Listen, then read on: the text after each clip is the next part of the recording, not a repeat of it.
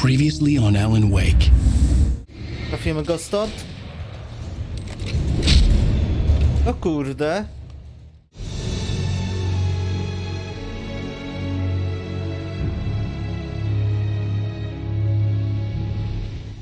Cześć, witam was drodzy widzowie i serdecznie pozdrawiam. Wpadamy na końcówkę rozdziału 4.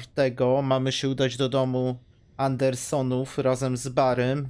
Zatem wyruszajmy.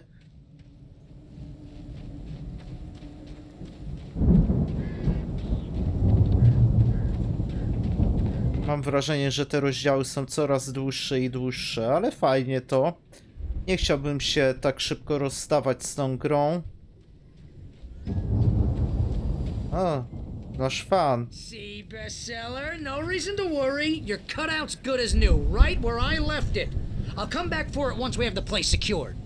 Yeah, that's been my biggest worry all this time. We need to get this thing moved out of the way. This is as far as I got before they ambushed me. Spoko, tam już widzieliśmy włącznik czy coś. Dobra, spoko, mamy to.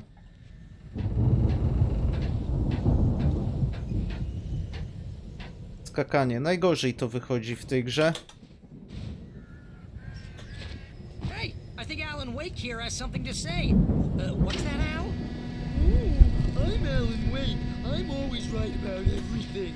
And if I don't get my way, I'll sulk all day. Nie chciałbym spać bezsensownie jakoś i się zabić. Wrócimy się do drabiny, nie?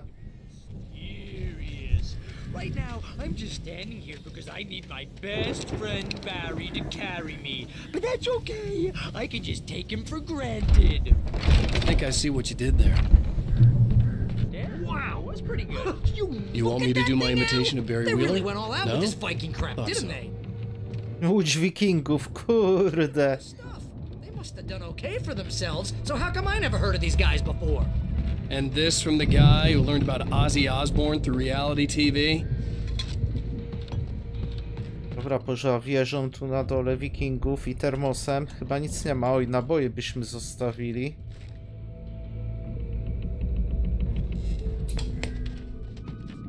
Sleep. We all spend a third of Oh, our Night dreams in Springs, its soft embrace, man. somewhere Brings back between memories. fantasy and Hey, oblivion. remember when I got you that gig? But Your dreams first have a real way of writing forcing job. What got themselves you into waking started? life, Oh, is this one of or your vice episodes? versa. In Night Springs. Tonight's episode: The Dream of Dreams. That's by someone else. The Viking boat looked imposing, almost like a battering ram.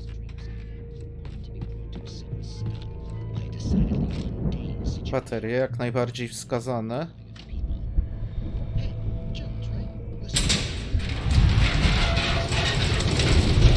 O, ale czad, rozpędzimy łódź i wyważy drzwi.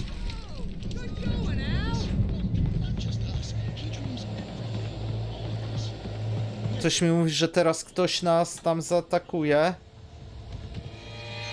O, do przewidzenia to było. Dzięki.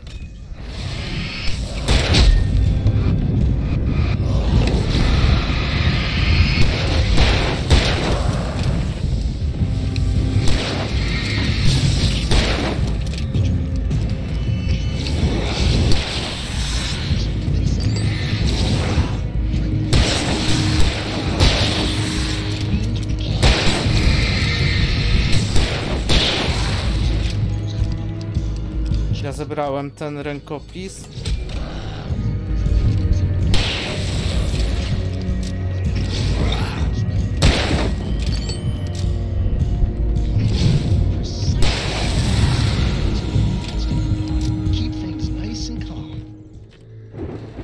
Okej, uspokoiło się, tylko ja mam wrażenie, że ja nie podniosłem. Oczywiście sępiłem się w pierwszym... Jak szedłem w tamtą stronę, to nie zauważyłem tego rękopisu. Barry, gdzie jesteś?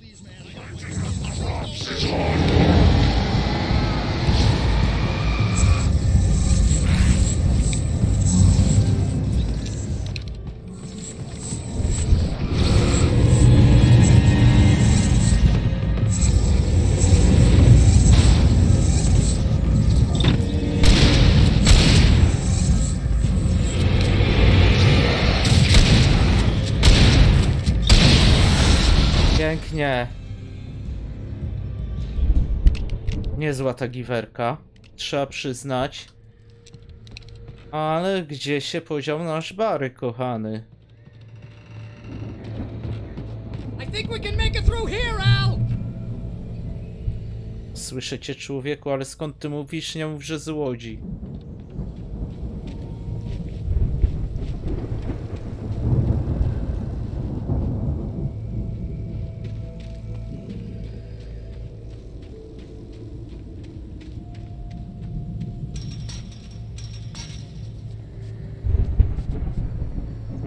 Kłódka. Ale mamy się dostać jakoś na górę, tak? Dobra, spróbujmy sobie to obejść wszystko.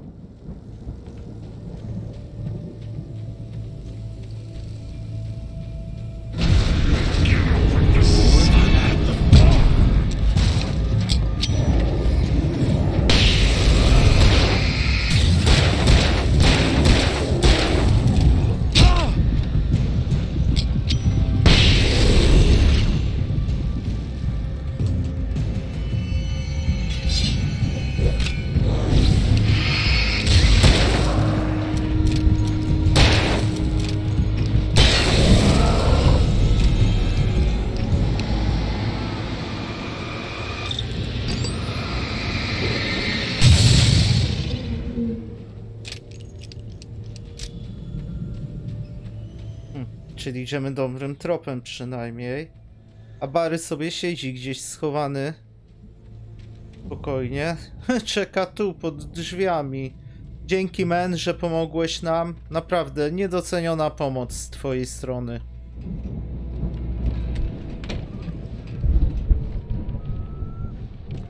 Imbrownia chyba.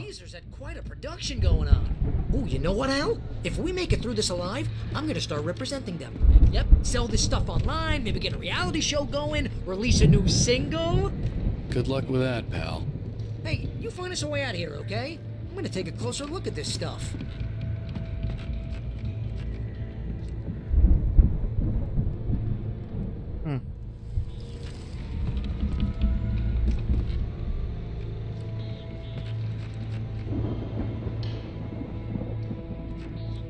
Nie napijamy się w imberku. Dobra, ale jest napisane, że mamy się gdzieś na górę dostać. Okej, jest przejście. Coraz bardziej ciekawa ta gra. Spoko, spoko. Barry.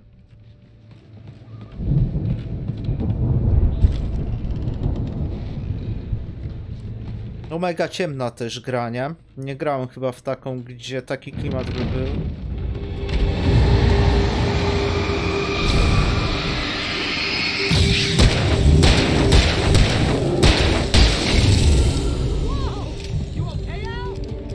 Wszystko w porządku.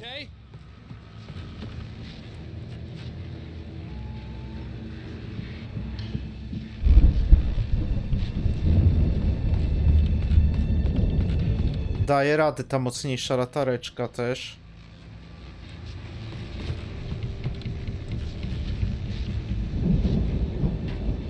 Ej, wspinamy się. Tu chyba nic nie było. Już nic nie zostawiliśmy pod drogą.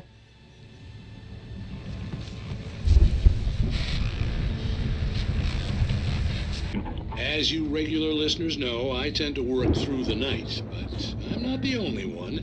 Deputies Mulligan and Thornton are taking a couple of moments off their busy schedule to join me here in the studio.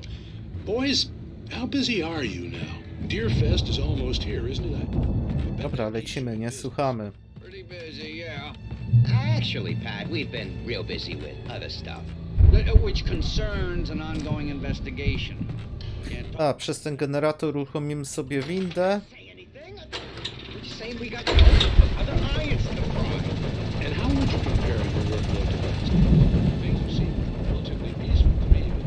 No używaj.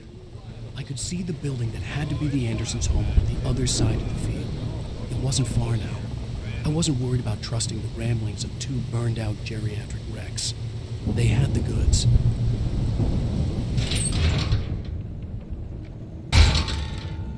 Kopniaka to ma niesamowitego. Krzepa.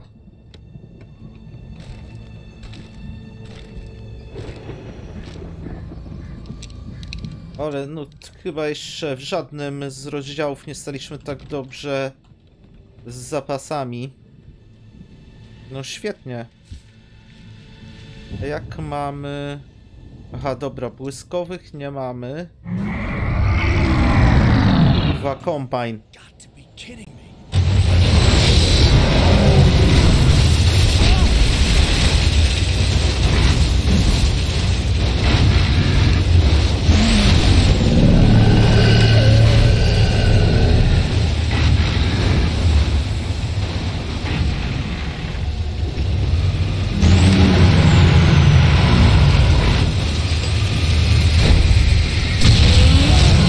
Po nim. No i pomocnicy.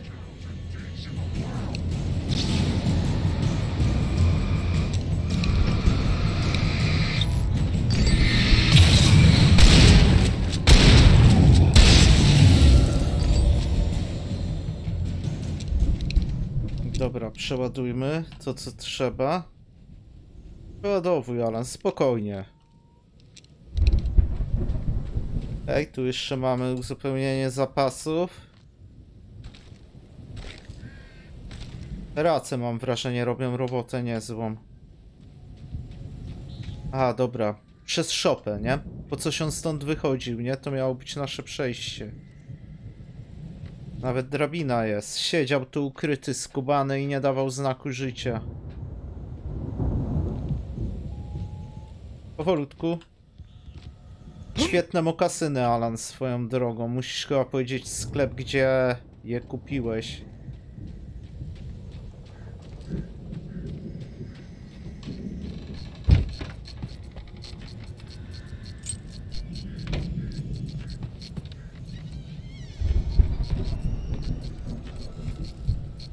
Tą butlę w zasadzie byśmy mogli wysadzić, ale nie wiem, w jakim celu mielibyśmy to teraz robić. A Barry znowu gdzieś się skrył, skubany. A on tu czekał, skubany cały czas. Lecimy, lecimy, szybciej. Teraz brama będzie otwarta, nie? No oczywiście, a wtedy nie mogłem przejść przez nią.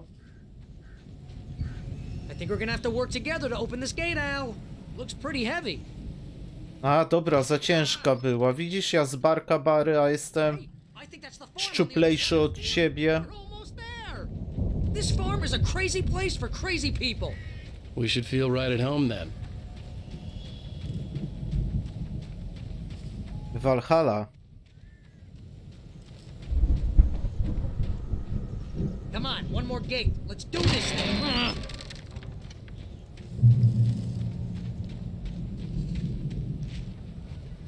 Ja, starzy bogowie znają prawdę, serio? To by wyjaśniało trochę, skąd tu taki wikiński klimat. Ta łupa wygląda trochę jakby... Aha, dobra, tej kapeli. Power downstairs was out, but I was sure I could fix that at the fuse box. Dobra, włączymy ten bezpieczniczek. Rozejrzymy się ciutka. Parę, co o tym sądzisz? Dobra, na górę.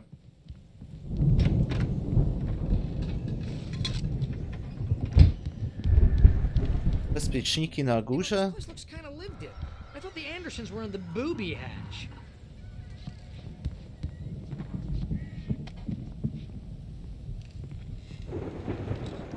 Ciemno tu, już nie powiem jak gdzie.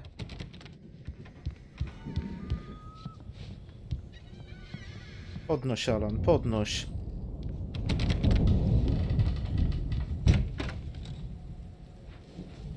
A, tu jest rozdzielnia.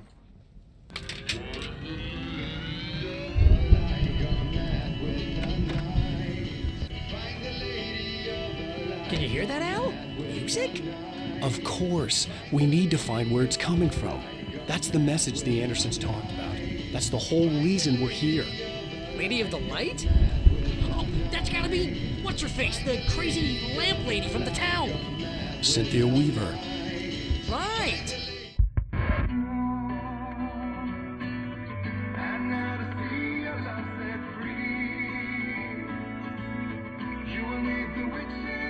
Czyli to jest jakaś wiedźma, ta co nas nachodzi, ta na czarno.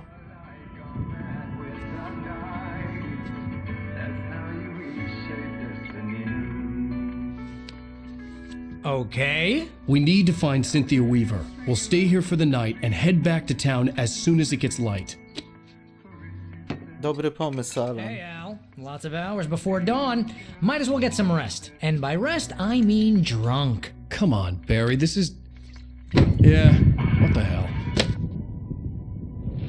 No jest prąd, czyli możemy czuć się bezpiecznie. Światło odstrasza te poczwary. I'm sorry about this. No, seriously, because I know we don't get along, but we're gonna find her, right?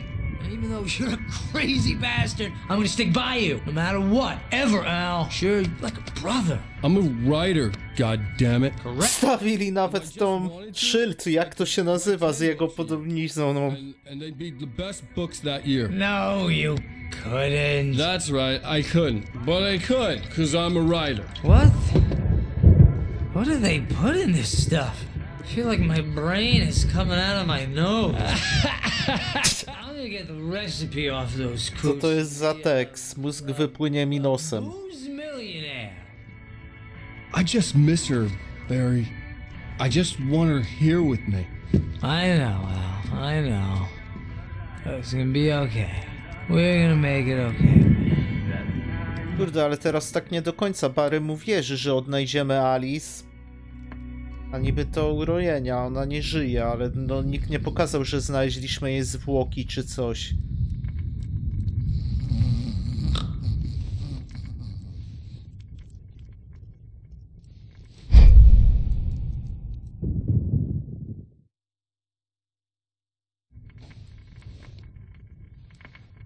No już myślałem, że koniec, a tu jednak jeszcze...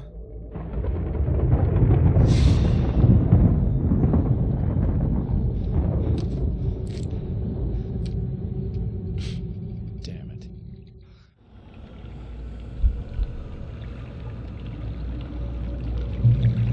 No nie, nie wierzę.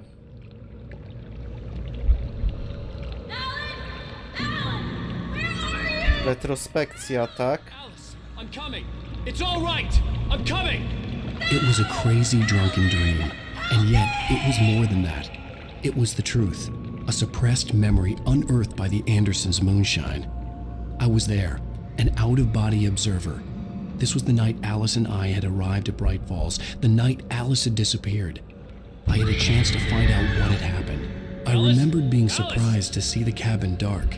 Alice would have never turned the lights off.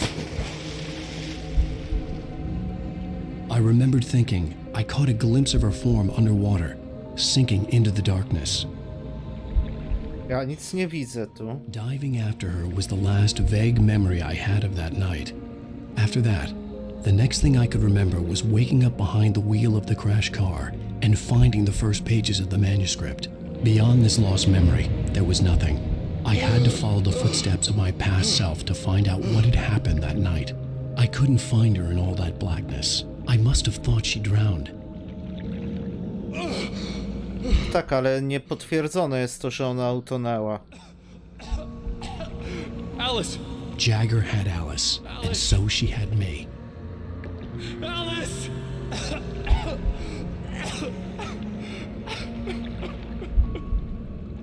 I'd been easy prey. Look at the cabin. Is there someone in the window? Alice? Maybe she didn't drown after all. Maybe she's inside. Alice! Yes. No nie, no nie...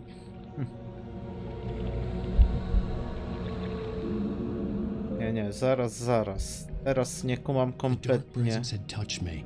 She had dug her nails into my brain and used me, made me her puppet. Na górę, prawda? She must be here somewhere. Maybe upstairs in the study. Alice! Yes, that's where she is. You can apologize. Alice! You'll laugh at the whole thing together and put it Alice? behind you.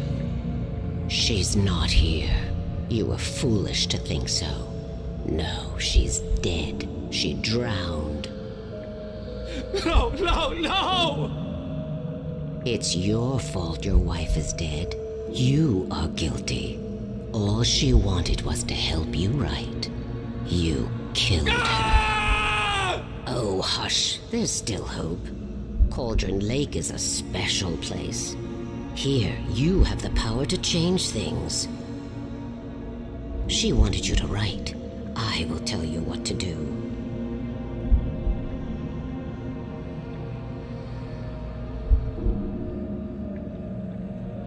You can write her back. The story will come true, and all will be well again. She had Alice, and the manuscript was the ransom for her. Kurde, fabuła jest niesamowita w tej gierce. Yes. All right. I'll fix it. I'll bring her back.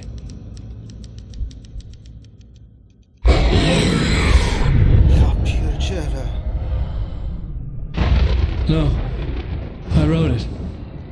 I remembered it all now. In the dark, I'd written for days, a week, almost a complete manuscript of a novel entitled Departure. Jagger had been my editor, whispering in my ear, making sure that the unfolding story would make her more and more powerful. I thought I was saving Alice.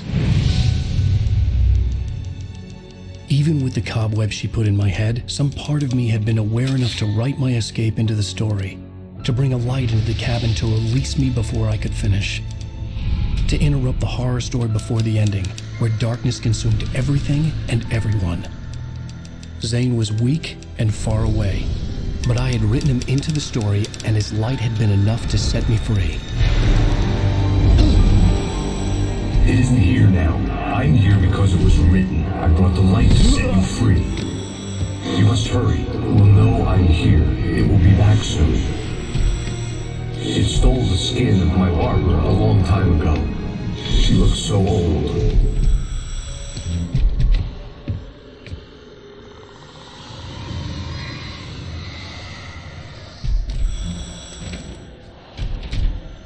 I had woken up, confused and groggy, my mind consumed by darkness and fear. All I could do was to escape.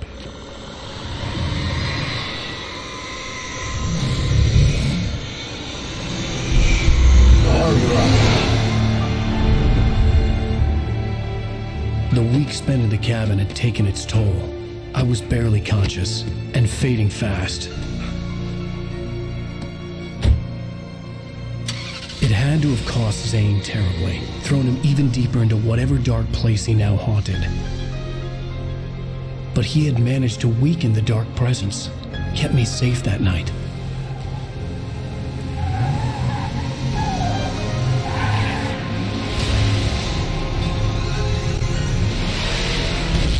Okej, to akcja wypadku całego. I wrote it. It's my fault. That's right, James Joyce. It's your fault and you're gonna pay for it. I złapali nas świetnie na sam koniec. Okej, ja mam nadzieję, że ten odcinek, jak i cały 4. rozdział się wam niezmiernie podoba, bo mi zaczyna się to układać w jedną wielką całość. To nie dzieje się naprawdę. W związku z tym ja wam dziękuję za oglądanie i cześć, do zobaczenia w kolejnym odcinku.